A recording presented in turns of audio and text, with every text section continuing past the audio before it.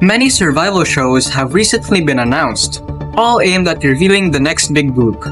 Time Turner has been the most controversial of those announced for a variety of reasons. Time Turner was established with an intriguing premise. The members would be chosen through global votes as the show aired on TikTok. The show was criticized for being cheap and for supposedly being rigged. The show's finale aired on November 22, and the group's 5 members were revealed. Lea Navab Henning, Cleo, Simyerin, Lu Yuting, and Kelly Kim were all announced as members. However, many viewers have expressed their concerns about the show's top pick, Kelly Kim. Fans regularly debate placements on survival shows, but the show's top pick is rarely one who viewers believe should not be in the group at all.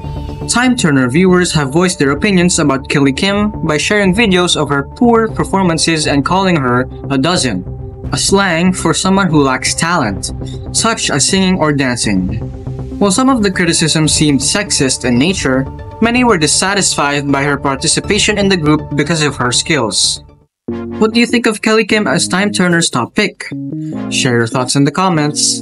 Please don't forget to like, share, and subscribe to our channel. This is Sean, reporting for starbizz.